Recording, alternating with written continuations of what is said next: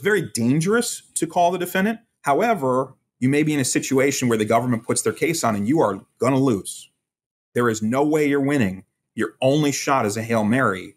Okay, let's put them on. The other side of the coin is it's very powerful when a defendant testifies. It makes it much harder for the jury to convict. They're not dealing with characterizations of a person anymore. They're dealing with that person. They have heard the person speak intimately in a courtroom. And even in cases I've had where a defendant testified, even when the jury ends up convicting, it often takes them longer to get there because it's a harder decision when a human being testifies to them. Starting on Tuesday, October 3rd, the day this episode airs, the world will be watching the criminal trial of the United States versus Sam Bankman-Fried. In this episode, my guests Kayvan Sadeghi and Samson Enzer unpack what it is we're likely to see in the trial, starting with what kinds of potential jurors it is that both the prosecution and the defense will want to deselect from the jury pool this week, why it's even gotten to the point of a criminal trial given that 3 co-conspirators have already pleaded guilty, what the core of the trial centers around, and why it is they think the fact that it involves crypto won't matter. Plus, they explore the effectiveness of one potential defense from Bankman-Fried's side, the so-called advice of counsel defense that says that FTX's own lawyers approved of the company's actions. And finally, they raise the question that everyone will be looking for. Will Sam testify? Hi, everyone. Welcome to Unchained, your no-hype resource for all things crypto. I'm your host, Laura Shin, author of The Cryptopians. I started covering crypto 8 years ago, and as a senior editor at Forbes, was the first mainstream media reporter to cover cryptocurrency full-time. This is the October 3rd, 2023 episode of Unchained. Buy, trade, and spend crypto on the Crypto.com app. New users can enjoy 0 credit card fees on crypto purchases in the first 7 days. Download the Crypto.com app and get $25 with the code LAURA. Link in the description. Vaultcraft by Popcorn is your no-code DeFi toolkit for building automated, non-custodial yield strategies. Learn more on vaultcraft.io about how you can supercharge your crypto portfolio. The game has changed. The Google Cloud Oracle, built for Layer 0, is now securing every Layer 0 message by default. Their custom end-to-end solution sets itself up to bring its world-class security to Web3 and establish itself as the HTTPS within Layer 0 messaging. Visit layerzero.network to learn more. Today's topic is the trial for Sam Bankman-Fried. Here to discuss are Kayvan Sadeghi, partner and co-chair of fintech and crypto assets at Jenner & Block, and Samson Enzer, partner at Cahill Gordon Reindel. Welcome, Kayvan and Sam. Great to be back with you, Laura. Likewise. Thanks for having us on. So the day this episode airs is the first day of the criminal trial for the United States against Sam Bankman-Fried, the former CEO of FTX. Before we dive into the details of this trial, why don't we just have you each briefly describe how your background is relevant to this case? Kayvan, would you like to start? Sure. So I've been a litigator in New York for the last little over 20 years now, I guess, and in the blockchain space since late 2016. So I've been following all sorts of litigation enforcement actions in the space, including things related to the FTX situation, of course. I also know when things go criminal to rope in people like my friend Sam here, who have more direct experience. So I'll turn it over to him to discuss his background. Sure. Thank you, Kayvan. I used to be a federal prosecutor in the Southern District of New York, in the Securities and Commodities Fraud Unit, which is the unit that is prosecuting Sam Bankman-Fried. When I was there, I did their first crypto securities fraud cases. So what you're seeing in this case is sort of an evolution of some of the cases that I worked on. The prosecutors in this case are folks that used to be my colleagues. I know them well, both from when I was a prosecutor and now as a defense lawyer at Cahill. I tried a case in front of Judge Kaplan, who is the judge in the case. I know him well, and I've had a case in front of him as a defense lawyer. And the defense lawyers are folks that I'm friends with from both sides. I worked with them with Chris Everdale when we were prosecutors together. And now on the defense side, he and I have worked together on this side as well. All right. So to begin our discussion, why don't we first explain how this trial is different from, say, the SEC's case against Ripple, which took years to even get a judgment that is now being appealed. So how is this trial against SBF, even able to start less than a year after FTX collapsed? Sure, I can jump in. For what a lot of people in the industry have been looking at are things like the SEC enforcement actions against Ripple, Coinbase, other things like that, which are civil proceedings. And those tend to be preceded by years of investigation, followed by, once a case starts, months, if not years, of discovery where parties are exchanging all sorts of documents, taking depositions. There's multiple rounds of briefing, and we end up with something like a decision on summary judgment, as we saw in Ripple, before you ever get to a trial to decide what's tried. That is a very different process than the criminal process, which involves a lot less discovery up front. You end up exchanging a lot less information before trial, and it's a much more accelerated time frame. And I think for talking about exactly how those mechanics work, maybe we can kick to Sam to discuss a little bit about the criminal process. Yeah, for sure. I think in a criminal case, it is very common to get from indictment to trial within roughly a year, even in a complicated case. This case is unusual in that the prosecutors investigated the crime very, very quickly. It was November of 2022 that I think the market and the public started to see signs that FTX was cracking. It was not long after that there was an indictment. So they were speedy in the investigation. Judge Kaplan is a no-nonsense judge who does not like to move a trial date.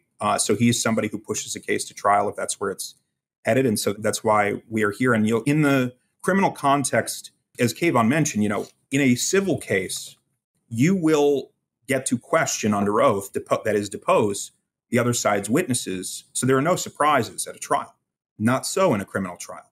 The defense does not have the opportunity to, if the witnesses for the government don't want to be interviewed by them, they won't be. They don't have the right to question them if those witnesses don't want to be questioned.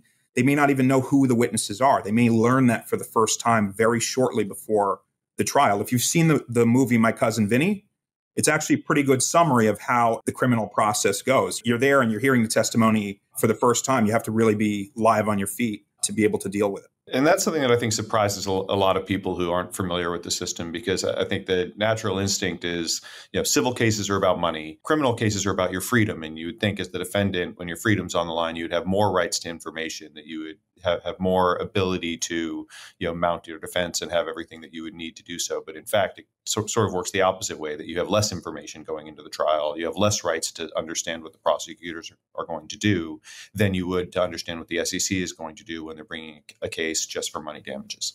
I think another thing to think about, and this is played out in some of the briefing ahead of trial, in the Ripple case, the defendants, the company and the executives who were named in the suit, are not in jail.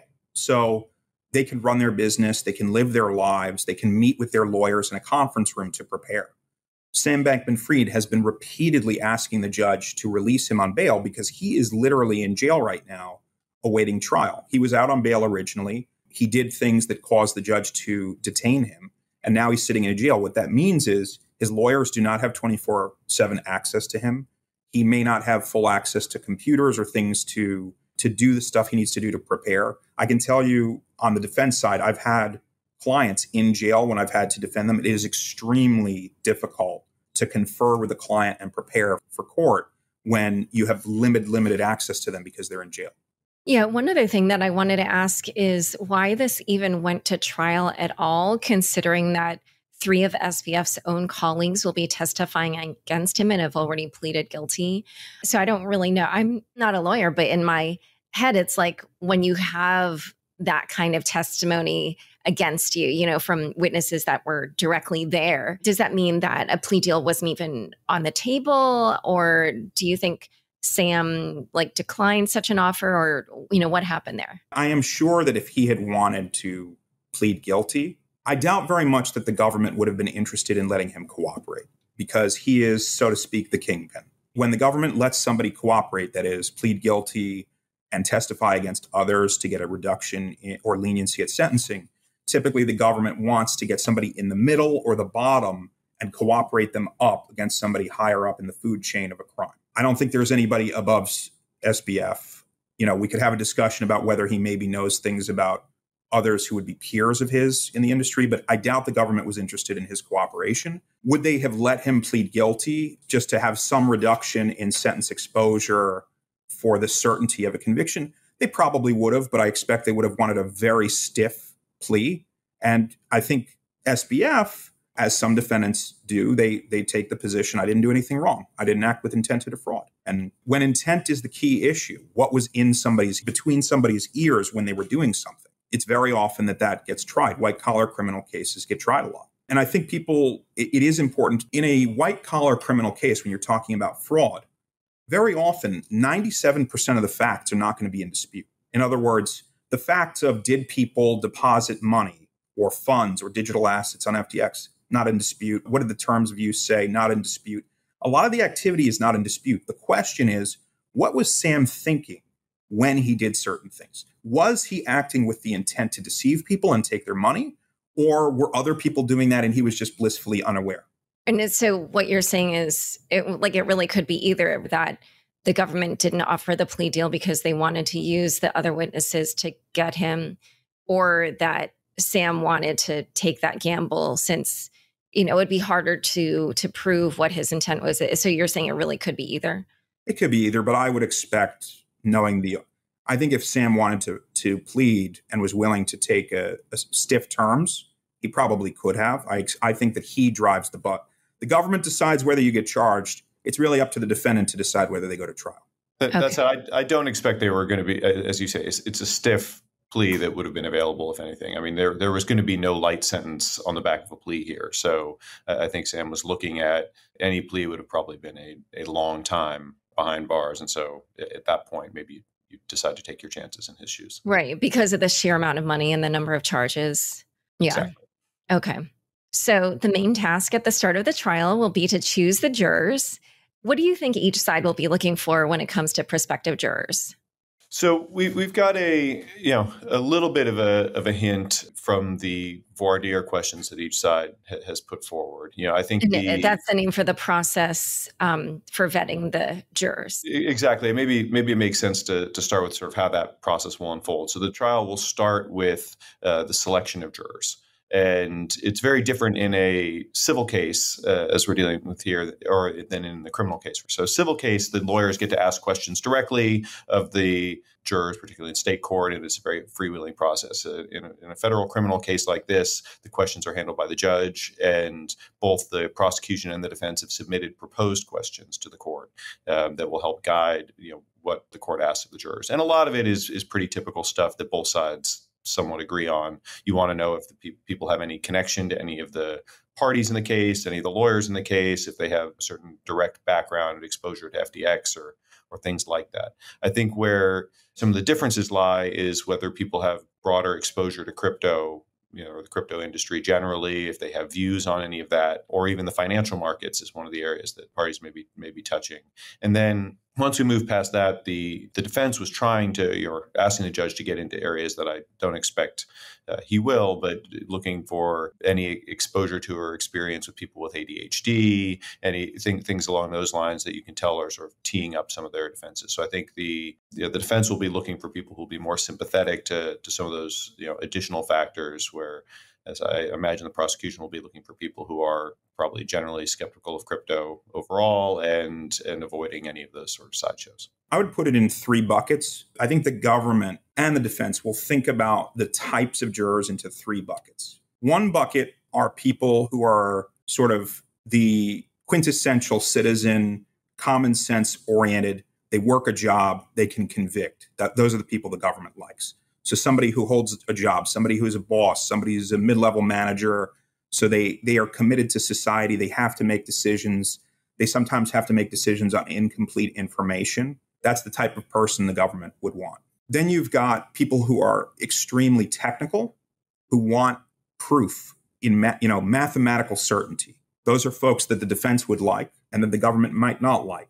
And then in the third category is another group that the defense would like. And those are folks who are more emotional and not necessarily going to be driven by the sort of inferences the government will put before them. So, for example, the government likes to strike social workers, very afraid of having a social worker on there who might sympathize with a young defendant and say, maybe a mistake was made here. I'm not sure beyond a reasonable doubt that this person should go to jail. No, wait, just to go back to people who are either familiar with crypto or financial services, it wasn't clear to me. So it seemed like you were saying that, the government would seek people who were skeptical of crypto. But if you just are knowledgeable, then is that It seems like that would be better than for the prosecution rather than for the defense. Am I right in thinking that, or? It's hard to read the tea leaves of exactly how that one will cut. One of the defenses that we can see Sam Bankman-Fried would like to put forward and that the prosecution is opposing is an idea of sort of blame the regulators, blame the uncertainty in the industry, all of those sort of things to suggest that this was, Wild West. It wasn't clear what the rules of the road were, and therefore, that should absolve him of some responsibility. And, I think that's something the prosecution understandably doesn't want to get into, and the judge has indicated, there's going to be a pretty tight leash on anything like that, I think. But people who are very steeped in the crypto industry may have more of those views. They may be, they may think that the uncertainty in the government's approach is partially to blame for what's happened, things like that. And so anybody who's, so close that they may have some of those views may not be an ideal juror for the prosecution. But somebody who's lost money or knows people who've lost money in some of these scams may be, maybe more likely to be a good juror for the prosecution. So it's hard to see exactly how those things will cut. I think it's important to note also, we call it jury selection, but it's actually a misnomer. The right name for it should be jury deselection. You don't pick your jurors. You get a pool of people and you have a certain number of strikes. And so really what you're doing is picking the worst apples and deselecting them, and you're stuck with what you're left with. And so it's really, I think when trial lawyers do jury selection in a criminal case, they think about who are the people I have to get rid of? Who can I not have on the jury? Government does not want the social worker on the jury. The government does not want, they don't like lawyers on the jury because they fear that a lawyer might just take over, creates unpredictability.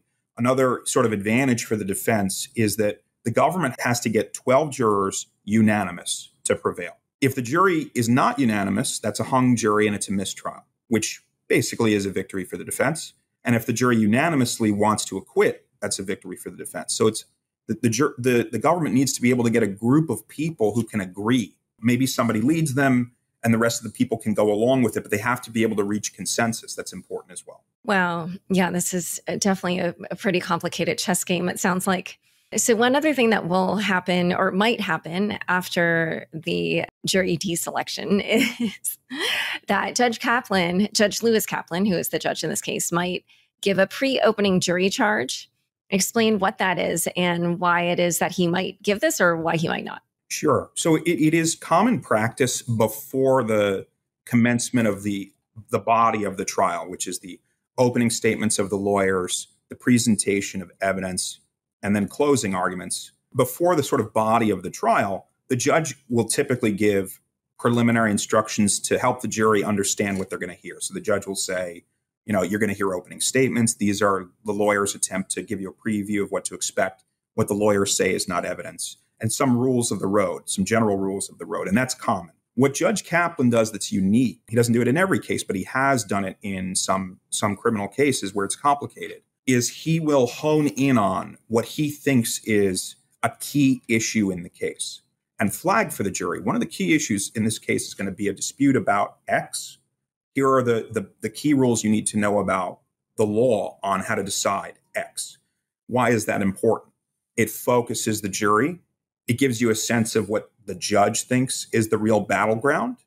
A federal judge who's neutral, has no stake in the case, telling you this is the key issue, can elevate the importance of that issue and make other issues less important. So it can have an advantage for one side or the other. And so it will be interesting to see if the judge does that here. And if so, what does he focus on? And if you were the judge, what would you say are the crucial issues, or what would you focus on? I'd love to hear Kayvan's thought on that. I have a couple thoughts. Yeah, well, I think you nailed it right at the outset there, Sam, with the intent issue is just, it's really front and center here. There are a lot of the facts here that are, not going to be in dispute. I think that, cutting through all the complexity of this industry and getting down to just, what was the intent here? That's really one of the core questions. So I think that's really going to be front and center. And it's going to be a question of whether the judge tees that up or other things. But Sam, I don't know if you think there are other sort of core focuses. I agree. I think a subset of that is the question of the role of counsel. So one thing that is unique here, it is very common in a white-collar criminal trial that the defense will try to argue, hey, I had lawyers were present, this whole thing was lawyered, I had a compliance department. In other words, how could you say I acted with criminal intent when there were adults in the room who didn't object to this? And there are various species of this argument. The most robust version is a true advice of counsel defense. That is, I got a lawyer.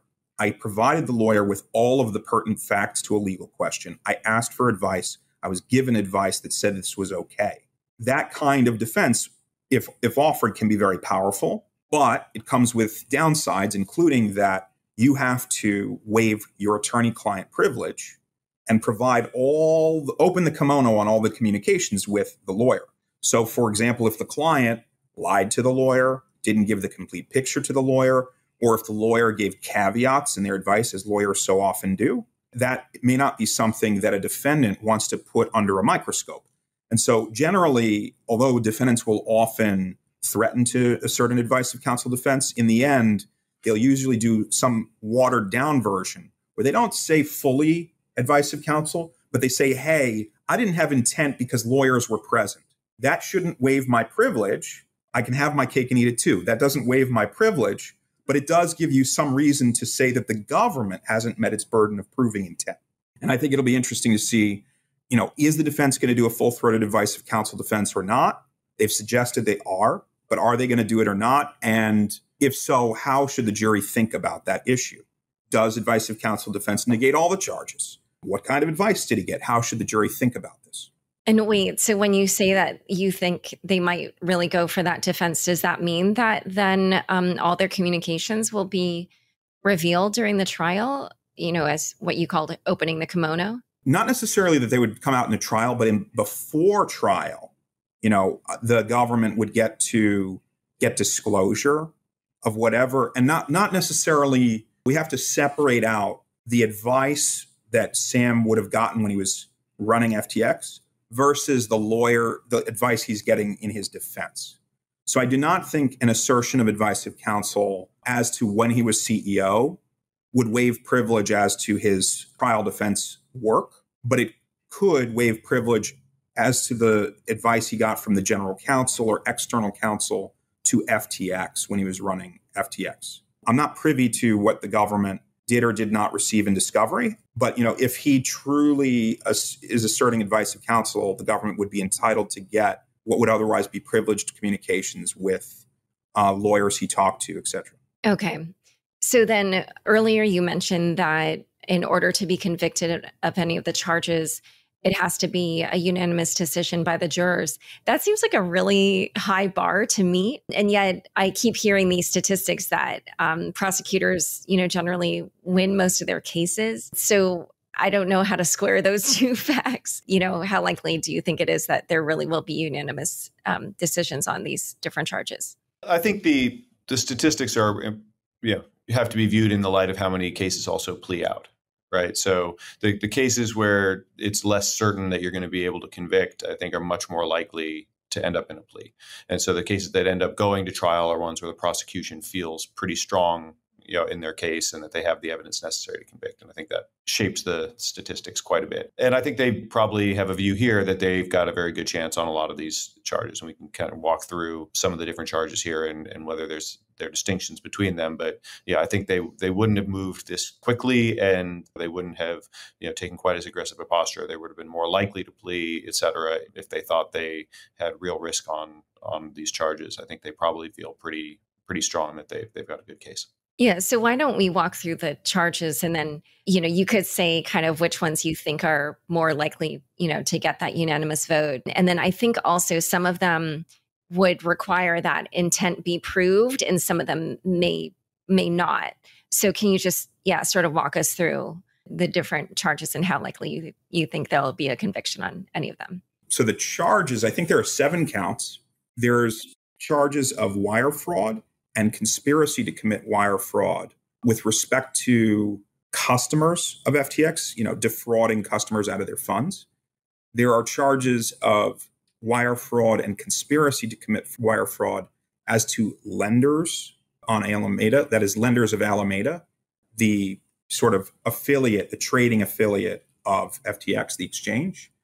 There are charges of conspiracy to commit securities fraud on investors of FTX, conspiracy to commit commodities fraud on customers of FTX, and money laundering conspiracy charge, conspiracy to commit money laundering as to funds that were misappropriated from FTX customers.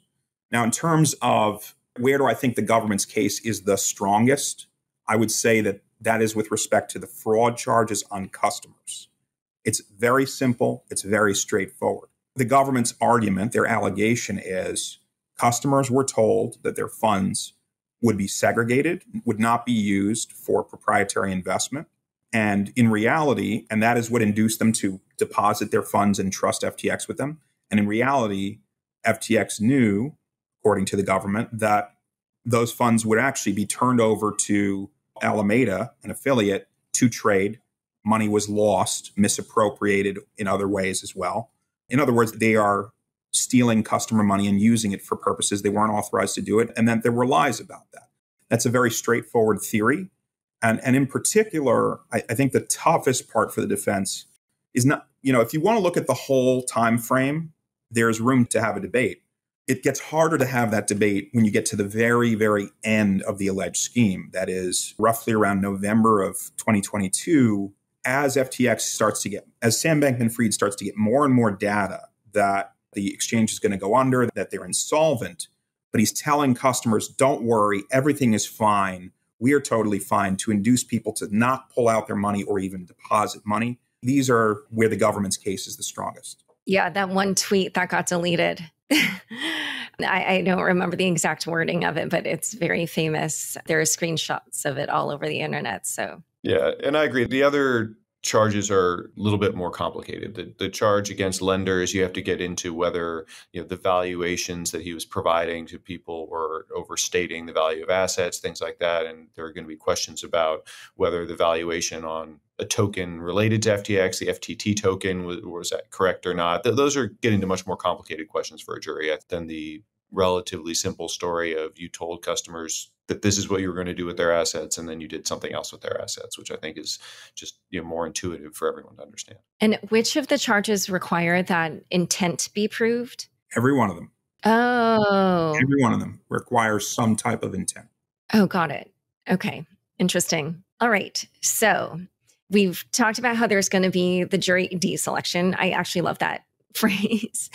And then, Judge Kaplan may give the pre-jury charge or pre-opening jury charge. And then at that point, we'll see opening statements. So what are you going to be looking for when it comes to the government's opening statement? I think from the government side, I think they're going to want to cut through a lot of and sort of avoid a lot of the surrounding issues around the industry and other things, and probably want to focus much more on telling what is a conventional story. I mean, this has to be reduced to narratives that people are familiar with and understand. And there's a lot of complexity around crypto, and people will be, a little bit is on the jury, maybe a little gun shy of trying to understand all of that. And so I think from the prosecution side, you need to cut through that and say, this is a story as old as time. Essentially, fraud is fraud, and this looks like any fraud in any other industry. You don't have to understand crypto to understand that when you take people's assets and you tell them you're going to do one thing and you do something else, that's fraud. So I think that's the sort of narrative we're going to see from the prosecution. But I'm interested in Sam's take as well. No, I think Kayvan hit it. And I think SDNY prosecutors in particular, there is a common structure to their openings that we should all see if they follow, and I expect they will. Part one is what they call the grab. This is where they give something that grabs the jury's attention. Part two, they walk at a high level through what they expect the evidence to show. They don't tell you how they're going to prove it at that part, but they just sort of tell you this is what you're going to see. And the point of it is to contextualize the case for the jury, to precondition them to see the evidence as it comes in the way the government wants them to see it, and to demystify some of the technicalities. A lot of the technicalities, how does crypto work? What's a blockchain? It's all just background. At the end of the day, this is a case about lying. At least that's what the government's going to say. And then part three of the government opening is typically where they say, all right, this is how we're going to prove it. And that is a roadmap to what type of evidence. We're going to have cooperating witnesses. And then they like to do what trial lawyers call taking the sting out. In other words, that is, they know that the defense is going to do certain things, including attack the credibility of the cooperating witnesses. They're rats. They're snitches. They're lying to save themselves. And so they're going to try to take the sting out of that by saying, look, these cooperators admitted their crimes. They pled guilty to them. The judge will decide their sentence, not us. And they're corroborated. There's other evidence that confirms what they say. Listen to them carefully. And then at the end, the SDNY prosecutors will almost always say, we're going to ask you to do three things. 1, listen closely to the evidence. 2, follow Judge Kaplan's instructions on the law. And 3, use your common sense. If you do those three things, then there's only one conclusion, that the defendant is guilty. You can tell he's given that opening once or twice himself. Yeah, it's so funny, actually, listening to you. I was like, oh, it's so similar to like writing an article. Yep. The other thing I should mention, the SDNY prosecutors are taught, you point at the defendant. You will see the prosecutor during the opening statement point at the defendant. It is a dramatic thing to point at somebody and say they're guilty. It's a moment that you're going to feel electricity in the courtroom, static. And it's intended for that. It is intended to show the jury, this is somebody who should be condemned. We condemn this person. You should feel comfortable condemning them and convicting them. Wow, I'm getting so excited to be in the courtroom. All right, so in a moment, we're going to talk about the defense's opening, but first, a quick word from the sponsors who make this show possible. The game has changed. The Google Cloud Oracle, built for Layer 0, is now securing every Layer 0 message by default. Their custom end-to-end solution sets itself up to bring its world-class security to Web3 and establish itself as the HTTPS within Layer 0 messaging. Visit layerzero.network to learn more. Popcorn just made DeFi way easier with Vaultcraft, your no-code DeFi toolkit for building, deploying, and monetizing automated yield strategies in a few clicks. Forget spending months of R&D and capital when you can instantly launch your crypto fund with Vaultcraft on any EVM chain. From wallets and institutional service providers to non-DeFi degens, anyone can use Vaultcraft to supercharge their crypto portfolios with custom-tailored cross-chain yield strategies. Go to vaultcraft.io and start building. Join over 80 million people using Crypto.com, one of the easiest places to buy, trade, and spend over 250 cryptocurrencies. With the Crypto.com Visa card, you can spend your crypto anywhere and get rewarded at every step. Up to 5% cash back instantly, plus 100% rebates for your Netflix and Spotify subscriptions, and 0 annual fees. New users enjoy 0 credit card fees on crypto purchases in their first 7 days. Download the Crypto.com app and get $25 with the code LAURA. Link in the description. Back to my conversation with Kayvan and Sam.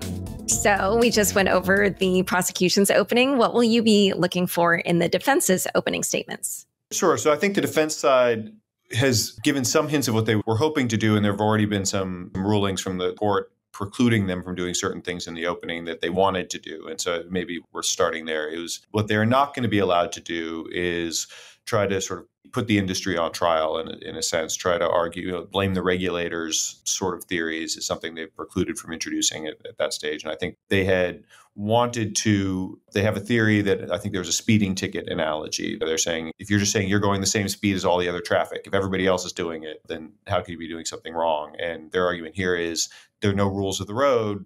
The regulators haven't set rules. So it's as if you're on a road with no posted speed limit. If you just go the same speed as everyone else, you're following traffic, then how could you be guilty? And they wanted to make that sort of analogy. And the judges sort of precluded that, at least at the opening stage. So they're not going to be able to do that. I don't think they're going to have much leeway to get into some of the other extraneous facts that they'd want to around the industry more broadly. So I think they're going to try to focus on Sam and humanize him. And they really are going to need to show that to the extent they can, that he is somebody you should have sympathy for, that this is all very complex and that you can't show, there were other people who were working for him and handling a lot of these things. And he was flying at a level above a lot of the details, and try to divorce him from some of the worst facts. But that's a tall order. Yeah, I think Kayvan's totally right. The thing for the defense is they need to keep their options open. The government knows what their case is going to look like, what they've got to prove. The defense, which is at a disadvantage in many respects, the one advantage they do have is the element of surprise. And so there are certain things that we can expect they will definitely do, which is, one, remind the jury there's a burden of proof here. The government has that burden. It is only their burden, and it's proof beyond reasonable doubt. Two, remind them the dynamic in a courtroom. A prosecutor who the jury will inherently trust has just stood up and said, pointed at the defendant and said he's guilty. And They've just heard all this terrible stuff. And so they may already be 90% of the way to condemning the person. So they have to get the jury to like walk that back. Hold on. We haven't heard any evidence. There's two sides to every story. Keep an open mind. Now, whether they go further than that and start to actually get into arguments, that will be something very interesting to see. Are they going to actually debate some of the merits and tell us where the battlegrounds are? Number one. Number two, are they going to nitpick the government's proof and say it's not enough, there's a hole, or go further and start to make assertions that could not possibly be proven through a government witness? If so, that could be an indicator that they intend to call Sam Bankman-Fried as a witness. And I think one of the key things in this trial is going to be, is he going to take the stand? Is he going to testify? Now, one thing that's unusual about this case is he has given a lot of statements before he was charged about what the conduct was. He did interviews. So unlike many cases, whether or not he takes the stand, he will, in some sense, it is possible his, quote, testimony will be heard in a way if the government chooses to play or elicit parts of the accounts he's given before trial. And so the defense may have no choice but to grapple with that and start to get in what is Sam's narrative.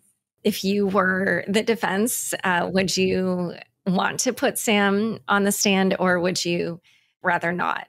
Yeah, this is always a very difficult decision. And it's also particularly hard because I don't know him. I think one thing to know about a criminal trial is the way it's structured. The government goes first. They put their case on.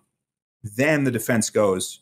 And it is at that point the defendant has to decide whether to testify. And I think there's a reason for that, which is to say, you would want to see how the government's case plays out. When the defendant testifies, the entire trial changes. Whether we like it or, the judge will instruct the jury that under the Fifth Amendment of the Constitution of the United States, the defendant has no burden and does not have to testify against themselves or incriminate themselves. It's always the government's burden to prove their case beyond a reasonable doubt. But regardless, the defendant takes the stand. The jury it's just human nature.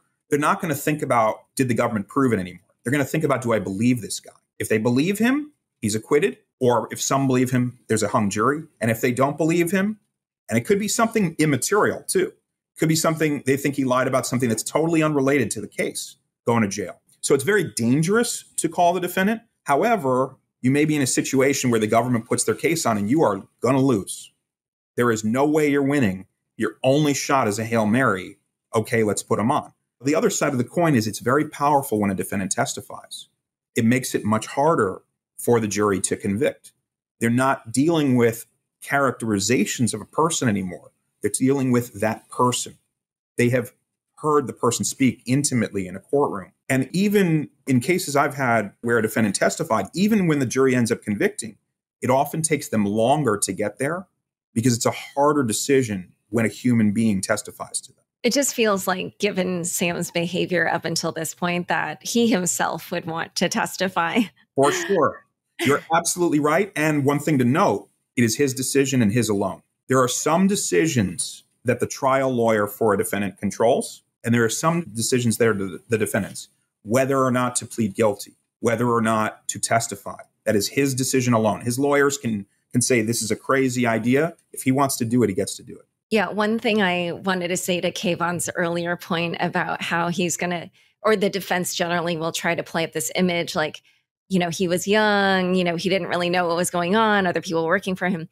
I actually feel like up until the collapse of FTX was revealed, that he played up this image about like being young and, wearing the shorts and the t-shirts and the crazy hair and all that. And so even just in this past year, like after everything was revealed, I noticed random comments online. Mostly it's like people that they're non-crypto people, as far as I can tell, who say things like, oh, he was just a kid. And it's like, he's 31 years old. Like most American men have children by the age of 31, but they still say these things. So anyway, maybe it'll be effective. We'll see. And so just before we continue on to, the testimony, which I do want to get to in this opening, what do you think the defense's strongest case will be? Is it just to play up that image or is there like anything that you think will directly counter, these, like, especially when you were saying the customer fraud is probably the most likely win for the prosecution.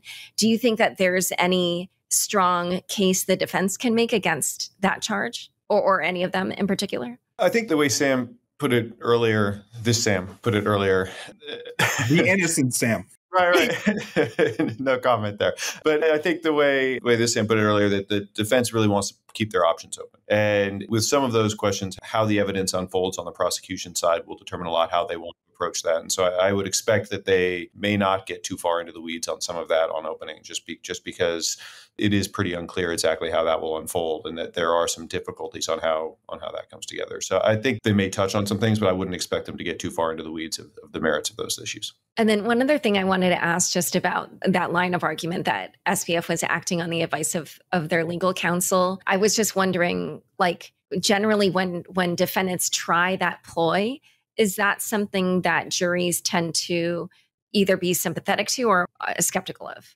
I think it all depends on the facts of that defense and whether it had the nature of the situation. I think that it is hard when you're talking about lying.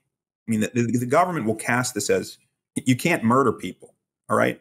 I don't care if your lawyer says you can kill somebody. That's not okay.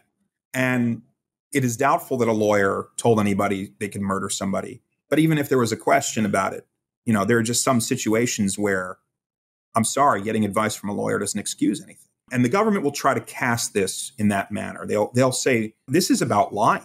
The lawyers were not asked to opine on whether lying is okay. They were asked to opine on little tidbits of a mosaic of details that fed into a scheme. But they never had the big picture of that scheme. And they never would have blessed making a false statement to intentionally to induce somebody to give their funds. The defense will say, no, this is way more complicated. This is a bunch of components.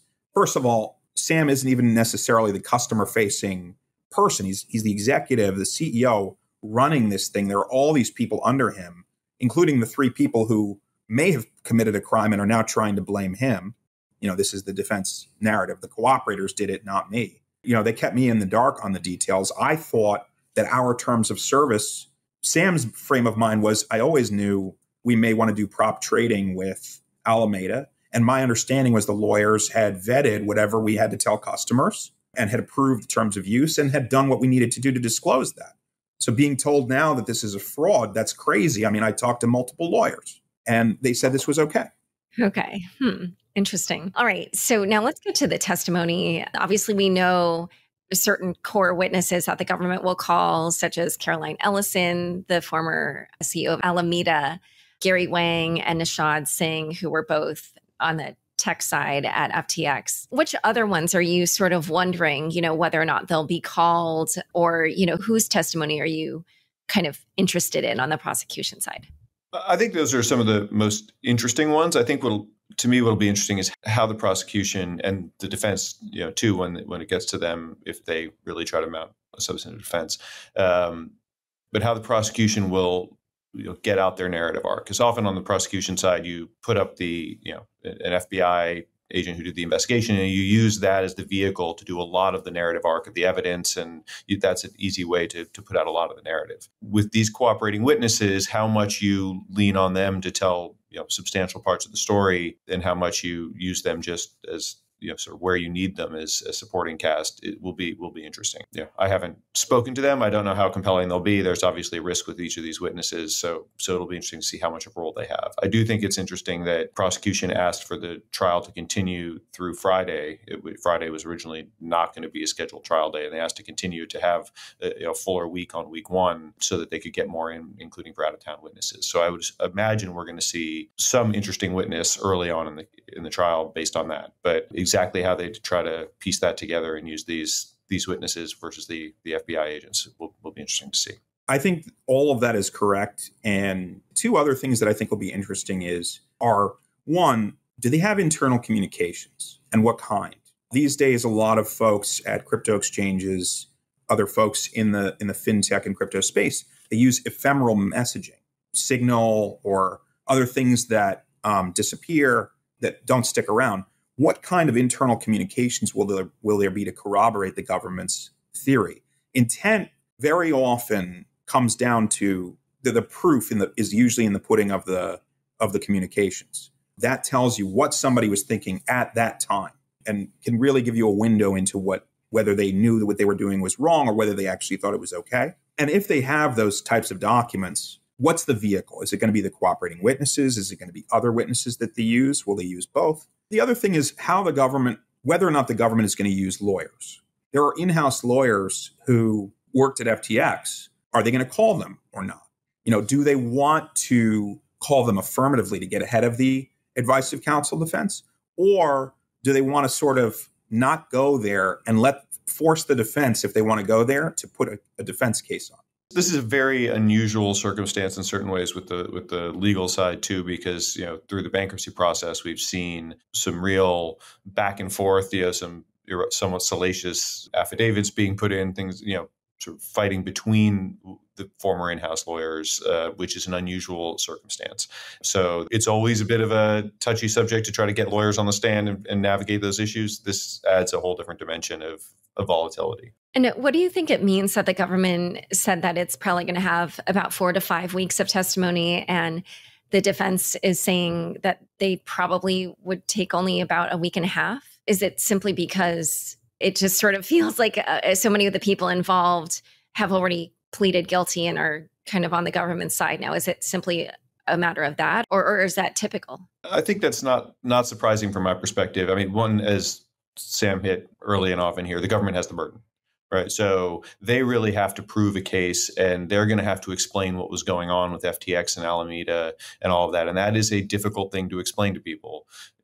And so to unpack all of that and explain how they investigated and came to the conclusion of how money was being used, and as you get into the additional layers of fraud with respect to lenders and investors, and as you move through all those pieces, there's a lot to unpack there, and I think it's going to take them a while to explain how they got what the evidence they have, what it means, place it all in context. So that takes a lot more doing. I don't think on the defense side there's nearly as much to do. I think that the big question is, one, does Sam get on the stand? And then there will be questions about the defense experts as well. I think we saw motions to preclude evidence from both the prosecution and the defense early on, and Sam's lawyers had proposed several experts.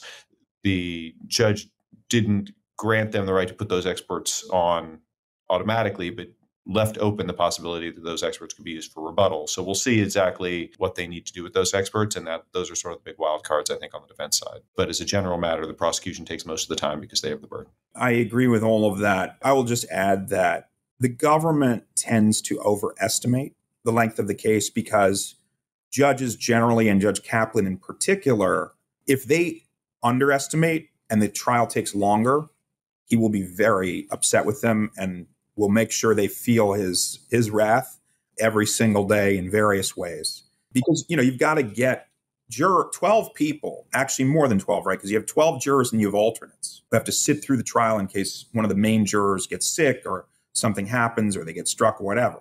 So that's a lot of people to tie up 8 hours a day for weeks on end from their lives. It's a huge, huge burden, a huge social cost, not to mention the burden on the court and the prosecutors and the defense lawyers, right? So, and all the witnesses. So the government tends to overestimate, and then you may see if things are going as better than expected, it'll end up being shorter. And the defense, it doesn't take that long to put a defense case on because they don't have the burden. So they can just go in and hit like a laser the things they want to argue in closing. It wouldn't surprise me if the trial ends up being a little bit shorter than that forecast. Yeah, and a lot of the defense case is on cross-examination of the prosecution's witnesses, which is part of, during the prosecution's case before they arrest. So that's a sort of wild card on how long the prosecution's case will take. They don't know how long, some of that will take as well. I will add that I think it's a mistake for the government if they make this too long. There's a saying that I was taught as a prosecutor in that office, thin to win. Keep it simple. If prosecutors, especially in SDNY, want, to the extent they have any downsides, they would never admit it, but to the extent they have a downside, there's a saying, don't make a federal case out of it. They tend to overtry a case. Sometimes it would benefit from editing it down to just the 1, 2, or 3 killer points and then stopping. The jury then remembers their points and they get right to closings while the evidence is fresh in the jury's mind. A 4-week trial of government proof plus a defense case of a week the jury at the end, they'll remember some of it, but a lot of it, they're not going to remember. And then it puts much more pressure on the closing. So I think thin to win, it would be smart for them to go with thin to win. That actually raises an interesting question with some of the evidence that have been discussed in some of the preliminary papers back and forth pre-trial as well, because some of the charges, prosecution had added additional charges after their original indictment. Then they ended up deciding not to try those at this time. So there are 13 total. There are only 7 that are going forward now. And some of those additional charges, they've now been arguing whether there's evidence related to those charges that can still get in on this trial because it goes to intent or other things like that, even on the charges that are being filed. So things about they have a charge related to bribery of a Chinese official. There are issues around the campaign donations, issues like that. And the prosecution has argued that that sort of evidence can come in now because it's indicative of intent and other things with respect to the charges that they are trying. But that gets into the question of like, how much do you try to throw at this jury? How much do you expand the field of view beyond the narrower charges you're bringing to rope in all these additional facts? And is that going to make a better story for the prosecution, or is that actually going to end up muddying the water or making it harder for the jury to focus on the things they really need to be focused on? Yeah, that makes sense. Again, reminds me of journalism in that editing it down and making your key points is really important, because you're right. The jury, they're going to have a lot of information to take in, and the more that they take in, the more it leaves room for there to be disagreement, I think, when they go to do their deliberations. Let's pretend that you are working for the defense. And I think particularly in this case, and I know I keep honing in on this, but I do think it's something that to my mind is a very difficult hurdle to overcome, which is that, there's going to be testimony from 3 colleagues who were all direct witnesses. They were the ones who kind of were in the room, so to speak, who will be testifying against Sam. So if you were the defense, how would you go about trying to counter their testimony? I think with Sam, Sam again said earlier, is a large part of it. I mean, they've admitted that they committed crimes. Now they're trying to pin it on somebody else. And so, the question will be how convincingly they can put Sam in the room. They can put Sam in the conversation with them, and how much that link is drawn, because they'll be able to testify probably pretty good detail about what was happening, and like what was being done with assets and things like that. The question will be, how easy is it to draw the link to this was being done at Sam's direction or with his knowledge or things like that. And that's really, I think, where you've got to focus on dealing with them, because they all, obviously will have motivations to cooperate, to, reduce their own punishment, to blame Sam, just to absolve themselves internally, all those sort of things. So you're going to want to play up those considerations and get the jury to question how much it is that they're just sort of blaming him after the fact for things that they really were in charge of directing. I agree. And I think the other thing that I think the defense will try to do, one danger for the government in over trying a case or having too many witnesses, it's just human nature. People don't remember things perfectly. There are going to be inconsistencies between their memories. And one thing that I think the defense will try to do, they may not even lay an attack on it during the body of the trial. They may lay traps to lock witnesses firmly into details and not even tell that witness or give a clue at that time why they're getting them to commit so firmly to a detail. And then in closing say, look, he told you he was sure he would bet his life on X fact, and this other person told you that X fact is false. Now, is that proof beyond a reasonable doubt? That person was convinced, but they're wrong. They have to be wrong because the government's other witness says otherwise. So are you sure beyond a reasonable doubt about the proof? And the proof, by the way, members of the jury, you think they would have called 3 if they didn't need all 3? They needed every one of these witnesses.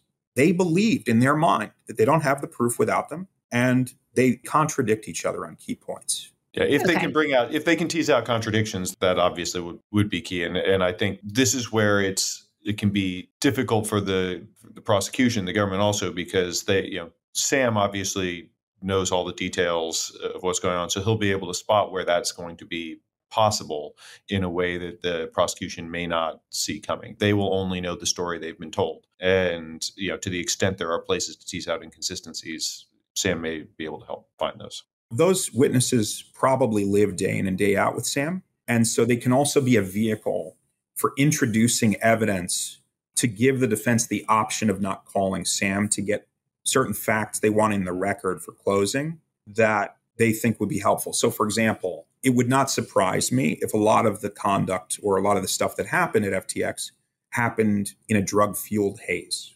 We could have a discussion about which way that cuts. Is that a fact that favors the government, or is it a fact that favors the defense? But to the extent that Sam was, high on cocaine and Adderall the whole time, it might be a mitigating fact. It might be something that impaired his judgment in a way that negates intent. And it may be something that could be elicited from cooperators rather than having to call him. And by the same token, to the extent they were all high, that may impair their memory and put a question mark on the validity of their testimony. Yeah, although, just to make clear, I don't think cocaine was one of the favored drugs in the FTX. Adderall. It was amphetamines like Adderall, more like, I would call it, I guess, abusive prescription drugs. But not that I think there's like that much difference.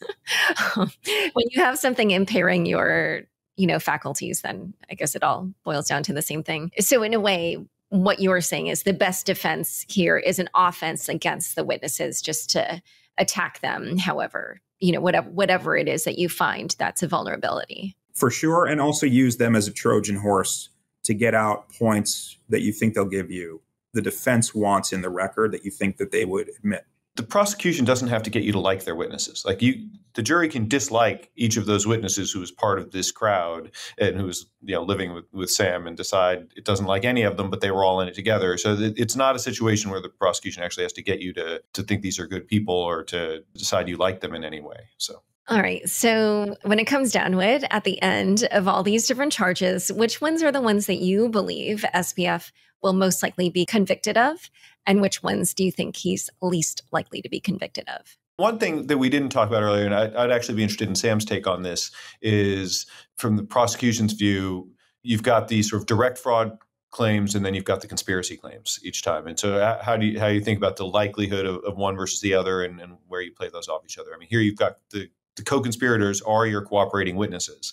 So all the charges are to some degree going to hang on some of that testimony. But interested in your thinking on the difference between the conspiracy charge and the direct claim. Sure. I think the government uses the conspiracy charges as a tactic because it can lower their burden of proof on certain things, like it doesn't have to be the defendant that does something in the Southern District of New York to get venue in the Southern District of New York to convict on conspiracy, or a variety of proof may be admissible to prove a conspiracy as opposed to a substantive charge that the conspirators agreed to commit. And by the way, for those who don't know, conspiracy, fancy term for an agreement by two or more people to commit a crime.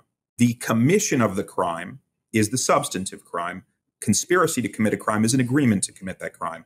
You can be guilty of conspiracy even if you don't actually complete the underlying crime. So if Kayvan and I agree to commit a fraud, we agree to do it, we talk about it, and we commit an overt act. Let's say I give him some money so that we can get the fraud going, but we actually never end up doing it. We're guilty of conspiracy, even if we didn't actually complete the fraud. If we actually follow through, then we're guilty of conspiracy and the substantive charge. The thing on conspiracy, what gives the government a big advantage there is, look, implicitly, the cooperators are going to say, I'm guilty of a crime. What am I guilty of? I conspired. I agreed with others. If the jury believes that, then you're like 90% of the way there to convicting Sam, because who did they agree with? They agreed with Sam, right? Whether Sam did the crime or not, he agreed. And so I think that's the sort of the power of a conspiracy charge. What I agree with Kayvan that, some of the more technical charges like securities fraud, commodities fraud, I think the government charges those for policy reasons, right? The Securities and Commodities Fraud Unit is the unit that brought this case. They work with the SEC and the CFTC a lot. If they bring a securities fraud charge, that makes it easier for them to get a stay of the SEC's parallel case, or if the CFTC is involved, to get a commodities fraud charge, makes it easier for them to get a stay of the parallel CFTC case. So there are tactical reasons and policy reasons why they do it, but it's harder to prove, and it involves a bunch of legal jargon that gets you away from the simple story of customer gave me money, I lied to him to get the money, and I misappropriated the money. Touching on the securities and commodities piece of this, I think it's probably important for the audience to understand. This has nothing to do with the sort of our tokens, securities, or commodities type discussion that we see in all of the Ripple and Coinbase and all of that. The prosecution has stayed clear of all of that. They just wire fraud is the way you avoid that. Fraud is fraud. You don't need to get into whether it's securities fraud or commodities fraud. The securities fraud claim they brought here is a different claim. It has nothing to do with whether tokens or securities or any of that. It is fraud on investors in FTX.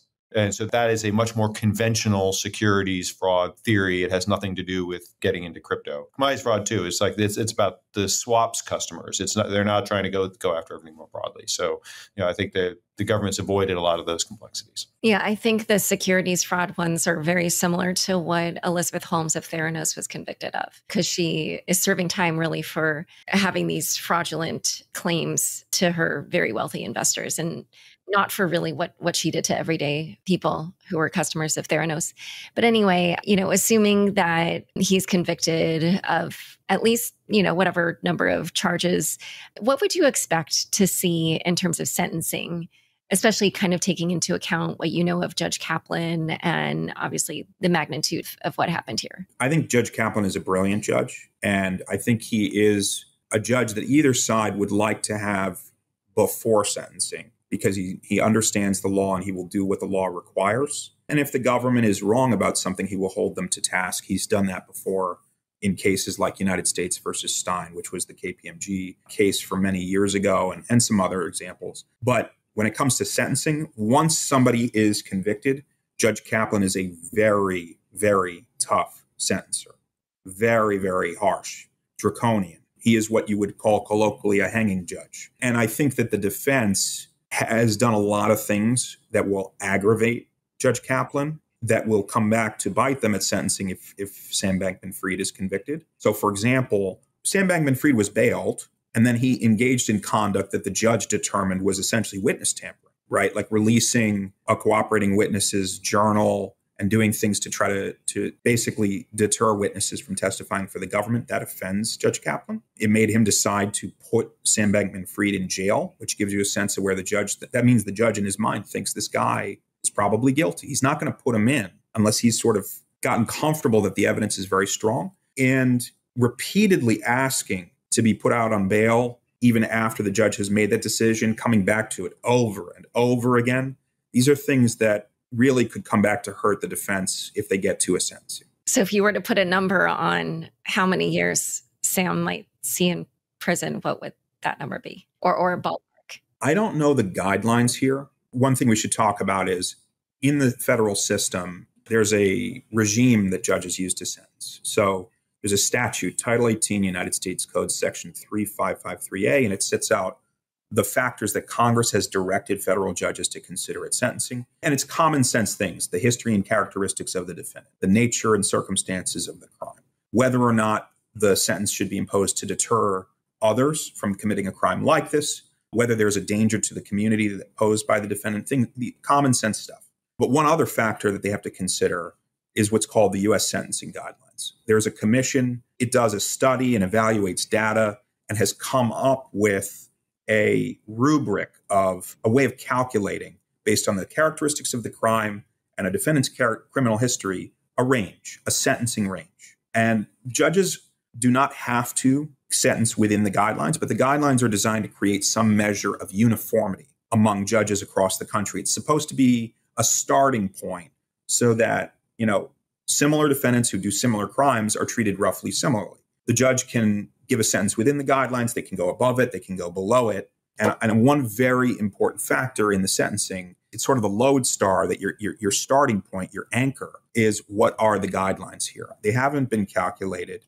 And I think that's going to be very, very important. Judge Kaplan has no fear about giving, he's got the stomach to give a guideline sentence. And the guidelines here could be astronomical, given the amount of funds involved. If the jury finds that all customers were defrauded, you're talking about billions of dollars. The guidelines could be life in prison. That's what I was going to focus on. I obviously agree with everything Sam said. As far as how long with Judge Kaplan, we're talking, I think, dollar values at this size, we're probably talking in decades, not years. The question is how long he ends up actually serving, maybe a separate question, things like that, because there are ways that can end up reduced at various points. But if he's convicted of what he's being charged of, given the dollars at stake, the number of people at stake, all those things, we're looking at a very, very long potential sentence. Yeah, I actually walked through this with Martin Shkreli on this show last December. He came on twice. It was pretty interesting. I think what we came up with, it was something, he walked through actually all the points. Mm-hmm. But interestingly, based on the dollar amounts, I think the highest number when you're looking at dollar amounts is something like $50 million, which obviously that's just a smidgen of what's, at stake actually in this case. So based on dollar amount alone, it does lead you to believe it would be a harsher sentence. But he actually had the opinion that Judge Kaplan was a slightly more lenient judge in the SDNY system, actually, because he has been in that particular court a number of times. I guess that was how he concluded that. Like, I think he'd studied all the judges and something. So, I recognize he is not a lawyer. He's just somebody who's intimately familiar with the Southern District of New York Court. And one other thing that I wanted to say was I feel like where we ended up based on the points, it was something in the ballpark of like 36 years. But then he was saying that since it's just a guideline, like it might end up being more like 24 or whatever, just who knows? And I don't even know if I'm remembering this correctly, but what's surprising to me is that you both are saying it will be on this harsher end. And then there was this CoinDesk article by Nick Day, who he's an amazing reporter, but he had an estimate in there of 10 to 20. And I was like, oh, that's not at all what I feel like I've been hearing from other lawyers. But who knows, maybe whoever he interviewed was saying something different. So if the defense gets 10 years for Sam Bankman-Fried, that would be a huge victory for them. I think the last case I can think of that's sort of analogous is the Madoff case. And, Bernard Madoff would be the government's analogy here for Sam Bankman-Fried, although different stage of his life. But he was sentenced, I think, to 150 years. I was actually in the courtroom when Madoff was sentenced. I was a law clerk at that time, a law clerk in that courthouse, and I knew Judge Chin, who sentenced him, and he invited me to come, and I watched it. I was in the room and heard Madoff speak and heard the victim speak. And I think going into it, I remember thinking probably Madoff is sentenced to 20 or 30 years, maybe 40, which for him would have effectively been a life sentence. But Judge Chin wanted to send a message, and he sent a very clear message, 150 years, the absolute maximum allowed by statute. The difference here is Sam Bankman-Fried is young. And so that does raise questions about, all right, on the one hand, you need to send a message to society and perhaps to deter conduct in this space, deter criminal conduct in this space. But on the other hand, in terms of this human, could he be redeemed? Do we really need to keep him in until he's in a coffin? Or is it possible that in decades, he will be a person who can be redeemed and add value to society? And I think that's a hard question, especially when you're talking about sentencing a young person. I also think that there's some other key distinctions. I mean, with the Madoff situation, I mean, that was a Ponzi scheme that ran for decades. I mean, that was a very different situation in some ways. And this was, FTX obviously grew very large very quickly, but it was a bunch of kids in a bull run who expanded very, very fast in an untested area. And while that's not necessarily going to impact the trial itself the way that the defense would like it to, I think at sentencing, some of those things do start to play a bigger factor in how you assess whether or not you put a kid away for life. So I think that, I do think those factors will weigh in. That said, as between Martin Shkreli and Sam Enzer, if you're looking for guidance on what's likely to happen in the Southern District, I would go with Sam Enzer, not Martin Shkreli. Thank you, Kayvan. Yeah, I would agree with that. One last thing I wanted to point out in terms of the Madoff comparison was that Madoff had $20 billion in cash losses and $65 billion in paper losses. So yes, of course, $8 or $10 billion lost in FTX. It's a staggering amount of money, but the Madoff Ponzi was, bigger. And then last quick question, given that Caroline, Nishad, and Gary all pleaded guilty, what would you expect the sort of comparison to be in terms of their sentencing? Like, 1/3 of what Sam Bankman-Fried's would be, or 1/2, or I don't know if you can even make that kind of estimate. That's a difficult one, given the variability on what his is. I mean, I think if Sam gets a very long sentence, I think theirs will be much lower by comparison. But it's hard to put numbers on it. I don't know if Sam, if you have a sense on where those end up. Yeah, I think Judge Kaplan understands this systemically. He has to give a sentence that rewards cooperation in order for the government to be able to go to the next set of potential cooperators and tell them, look, if you cooperate, you will get a lenient sentence, help us, and then we get to do justice. That Judge Kaplan knows that as an institutional player, cooperators are a very important part of the government's arsenal. They have to be able to give a reward. Now, in terms of what do the numbers look like, I don't know enough about the particulars of each of their cases, but the way to think about it is, they're not all the same. So, for example, the first one at the table gets the best benefit because they broke the logjam. They are the ones who help the government not just make the case, but perhaps were influential in giving the government the leverage to recruit the other cooperators, right? The other two may have been influenced by the fact that they thought or knew somebody else was already talking. And so that's an important distinction. I would bet the first at the table could get away with a sentence of no jail time. Would not surprise me. It's harder for the other two. And just to clarify, would the first one be the lawyer that went to authorities first and appears to have gotten some kind of immunity? Or are you talking about Caroline? I'm talking about Caroline. I think immunity means no sentence, or non-prosecution agreement means no sentence. Cooperation agreement is different. A cooperation agreement is, I plead guilty. I agree to testify and help the government. In exchange, at sentencing, the government will write us a letter to the judge pursuant to Section 5K of the U.S. Sentencing Guidelines, advising the judge that I cooperated and asking the judge to be lenient in light of the factors bearing on my cooperation. And interestingly, in the Southern District, which is different than many other districts of the country, the government does not recommend a specific sentence for cooperators. So they leave it entirely to the judge's discretion. In other districts, you may have a deal where a cooperator upfront says, all right, I would have gotten 10 years. I get 5 years if I testify. That's not how the Southern District does it. Got it.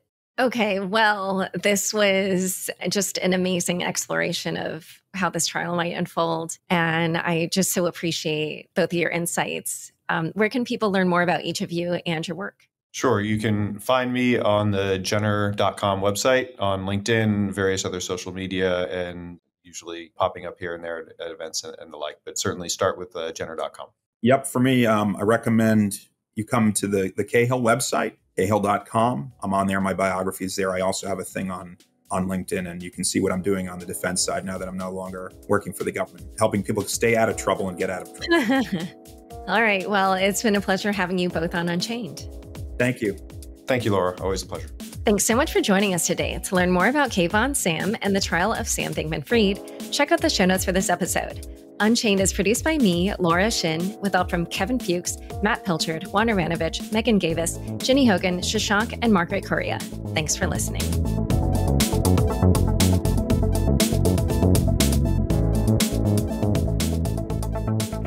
Unchained is now a part of the CoinDesk Podcast Network. For the latest in digital assets, check out Markets Daily, 7 days a week, with new host Noel Atchison. Follow the CoinDesk Podcast Network for some of the best shows in crypto.